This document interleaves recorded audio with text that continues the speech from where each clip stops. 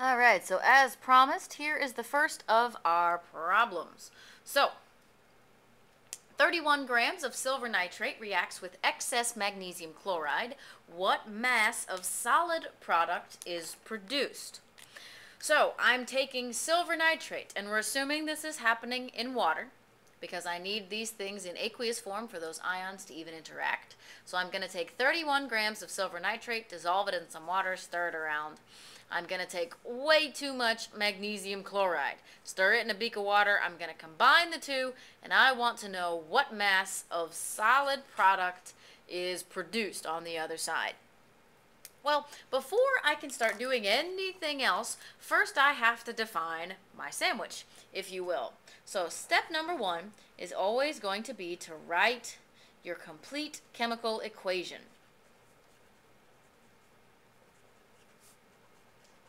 So that means correct reactants, correct products, balanced solubility, the whole 9 yards.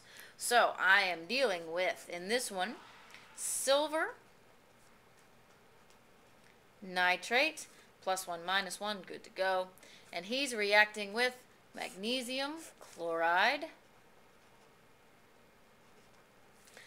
+2 -1, whoop. This is a double replacement, so now we're going to do-si-do our ions. +1 -1, good to go. Magnesium nitrate, +2 -1, whoop. Alright, now to balance that guy real quick, let's see if I can do that fast version. I need a 2 here and a 2 here, and I think that should do it. Last thing we need are our solubility rules. Again, we're assuming this is happening in water, unless told otherwise. Silver nitrate, according to Rule 2, says all nitrates are soluble. Breaks into ions, don't care. Magnesium chloride, according to Rule 3, metal with a halogen, that's not silver, mercury, lead, is soluble, breaks into ions, don't care.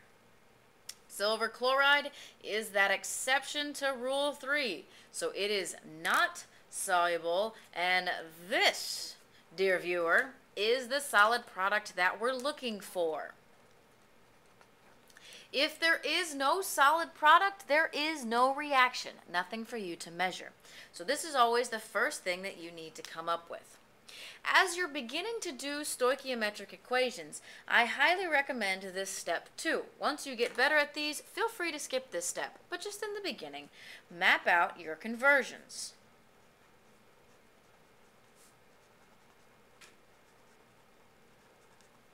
So what steps are you going to need to take to get from your mass of reactant to your mass of solid?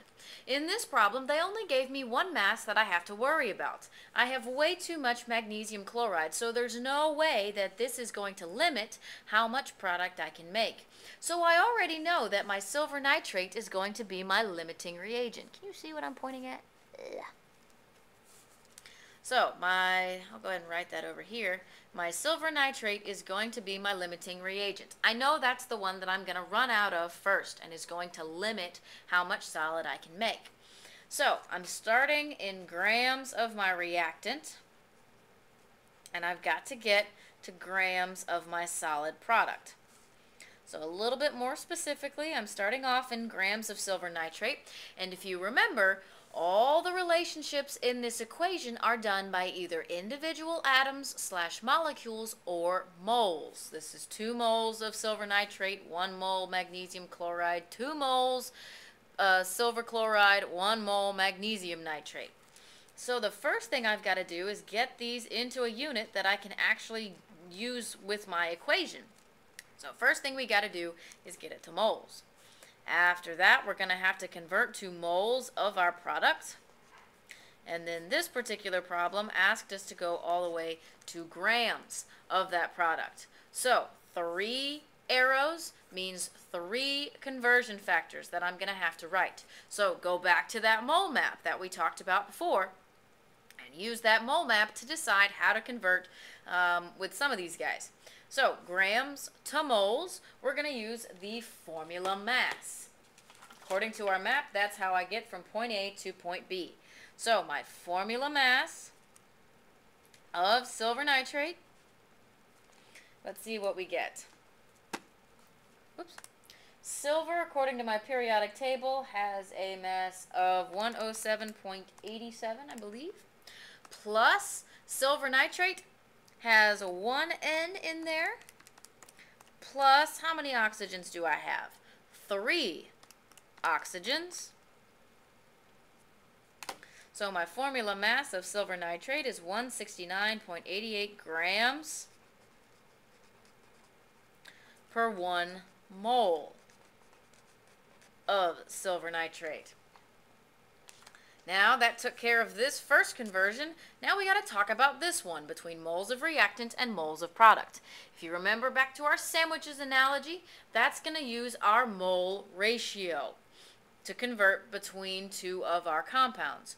Our mole ratio came from our balanced chemical equations, the coefficients, in fact, of our balanced chemical equation.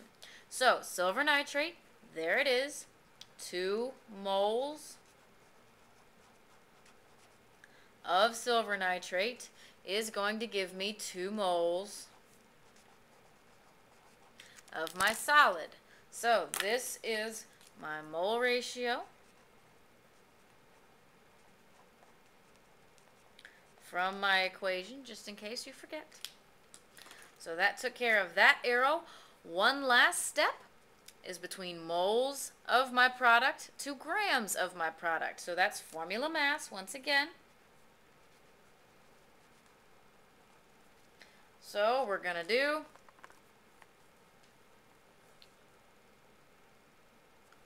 one silver plus 1 chlorine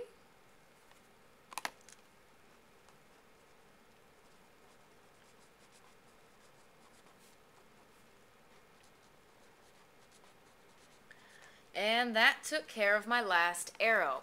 So again, all of this mapping nonsense, you can start skipping that step later. But for now, it's a good idea just to help you set up those conversions as we move along. So since I've got all my conversion factors written out, now we're going to actually convert. We're going to put those into our boxes. So here we go. First box is the number they gave me from the problem.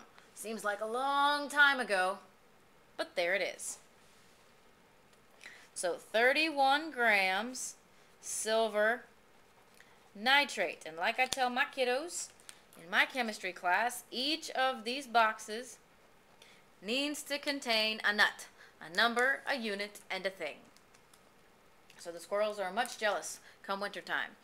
So grams silver nitrate. I don't want grams of silver nitrate. We're going to grams of silver chloride, but we gotta follow our steps. So grams of silver nitrate, here's the next place that it appears. So we're gonna write the number and the unit and the thing, and we're gonna cross out the one that we just used. On top goes the other piece of my conversion factor, number, unit, thing. And that takes care of this piece. I used that whole conversion factor. Now I can move on. Grams cancel. Silver nitrate cancels. I'm in moles of silver nitrate. Next place that silver nitrate appears is here. 2 moles silver nitrate. We used that piece. Other half goes on top. 2 moles of silver chloride. Moles cancel, silver nitrate cancels. I don't want moles of silver chloride, we're going to mass. Here's my next moles of silver chloride. Mass goes on top. Moles cancel, silver chloride canceled, leaves me in grams of silver chloride, which is ultimately what I was looking for. Now we're just going to multiply all the way across the top, divided by all the way across the bottom. Pardon me while I do that in my calculator. 31 times 2 times 143.32 divided by 169.88 times 2.